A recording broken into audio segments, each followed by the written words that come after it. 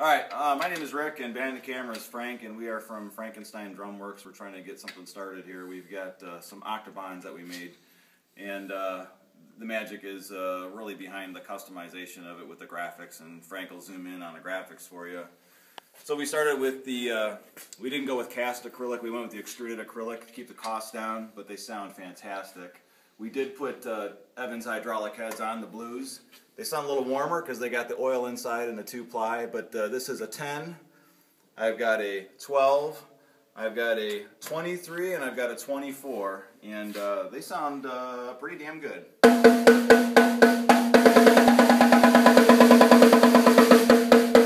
That's the 10.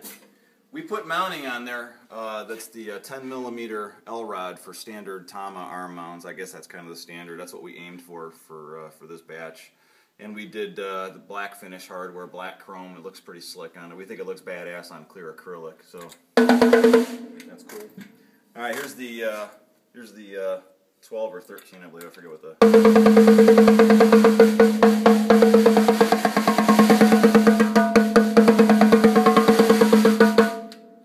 That was the 12. That was the 12. All right, now we're on the 23 and the 24, and I believe we got 23 on the left, 24 on the right. So we got this.